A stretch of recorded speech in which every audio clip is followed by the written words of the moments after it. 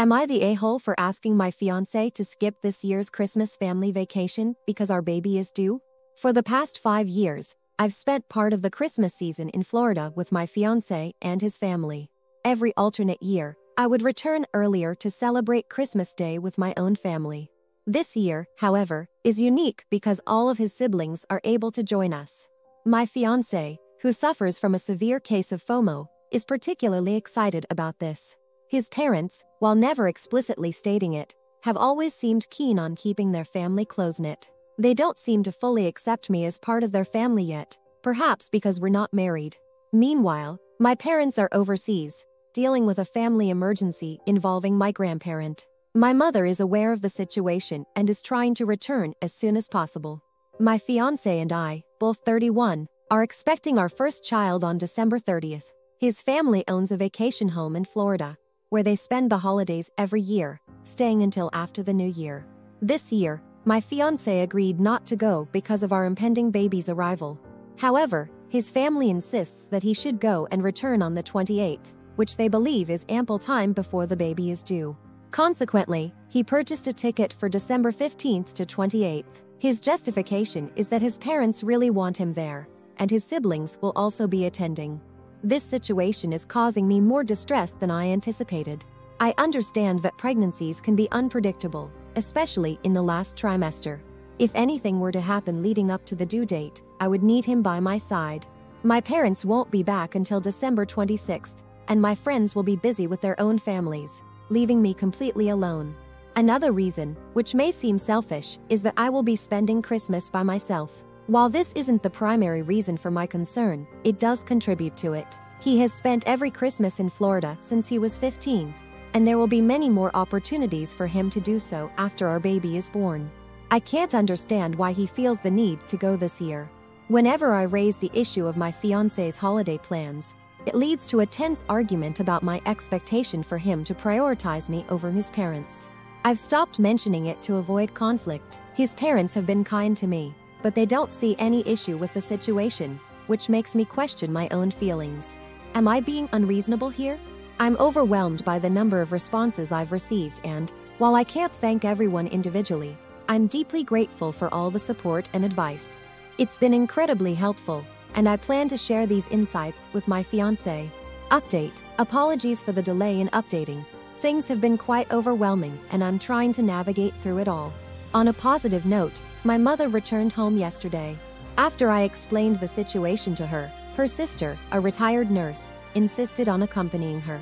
I'm incredibly grateful for their presence. Expressing my feelings is a bit challenging due to a cultural barrier, as my mother is from Hong Kong. Without going into too much detail, the situation with my grandparent was indeed an emergency. However, she has siblings and my father who are still there to handle things. Regarding my fiancé, I arranged a virtual meeting with him and my obstetrician to update her about the situation. Like all of you, she was shocked and strongly advised against him traveling during this period. Her exact words were, "In my professional opinion, I'm going to very strongly recommend you reconsider your plans. In my personal opinion, I'm going to insist it." I probably should have informed her about his travel plans earlier. Despite her advice, he still plans to go, but has adjusted his return date to the 22nd. This will allow for a one-day overlap with his siblings.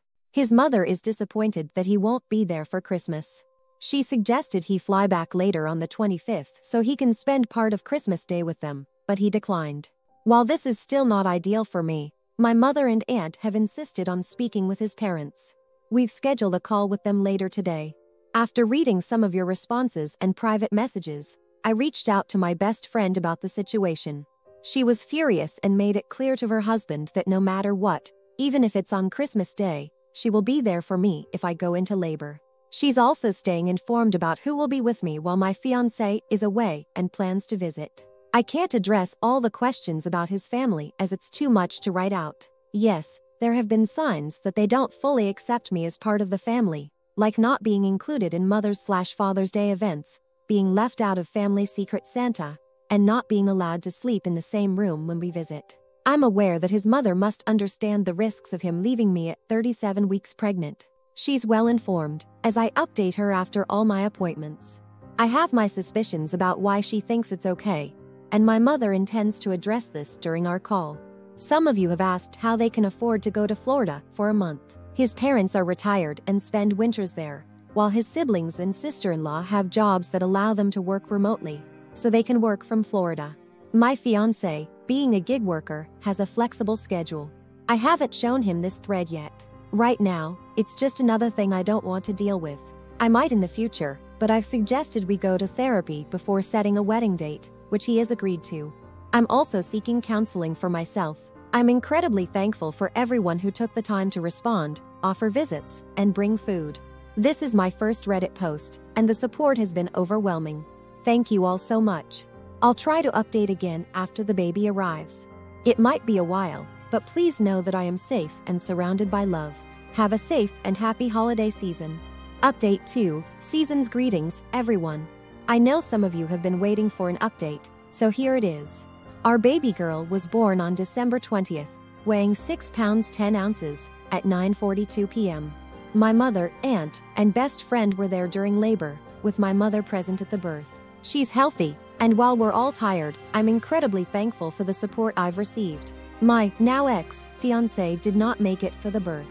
During the video call with his mother, my mom insisted that he return immediately, or she would take me home and they would not be welcome to visit the baby.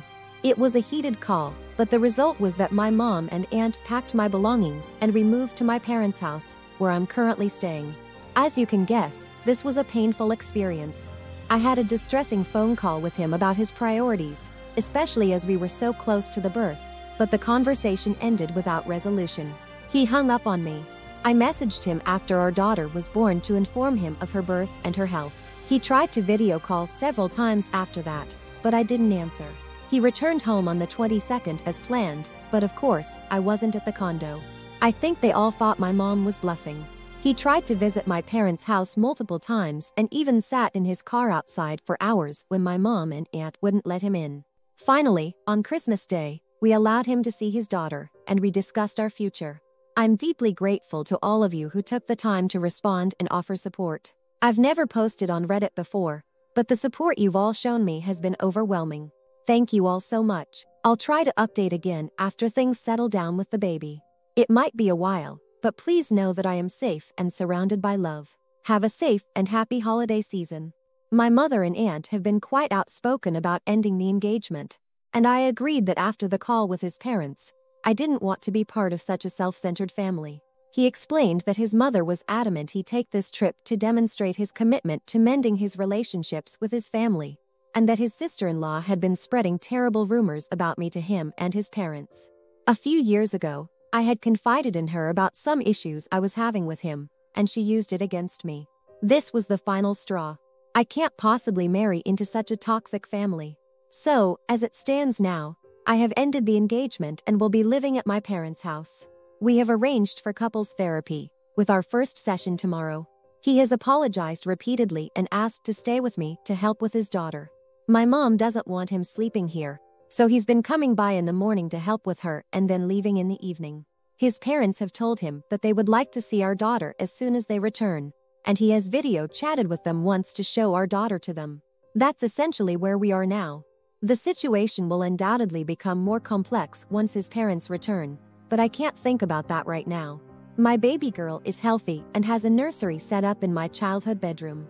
She's surrounded by people who would give her the world. My aunt, who I haven't seen since I was 10, is here. Those are the positive things I'm focusing on.